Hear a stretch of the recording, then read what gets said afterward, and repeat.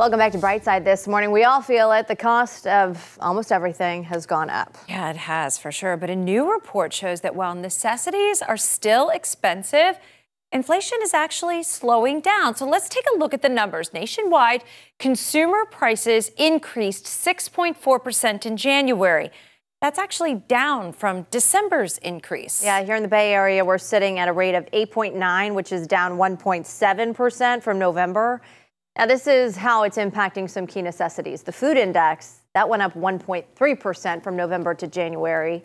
Energy rose 4.7%, and housing, that went up 3%. But the index for gasoline, what we're using to drive around, declined by 2.4%, which is lowering prices at the pump. They still feel pretty high, I would say. According to AAA, the average cost for gas in Florida is about $3.37, 5 cents lower than the national average right now. I guess we can complain, but man, oh man, like California and oh my goodness, areas. yes.